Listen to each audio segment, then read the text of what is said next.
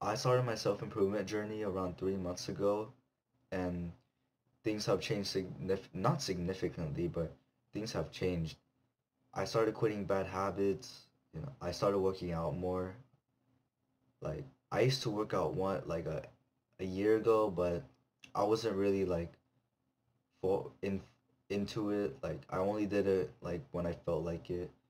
But now like I'm just doing it just to improve my mental health, just in summary.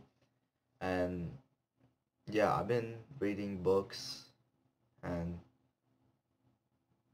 before my self-improvement journey, like the thing that I'm grateful for is that I don't really play a lot of video games anymore, because Valorant was like one of the games that I most played with my friends.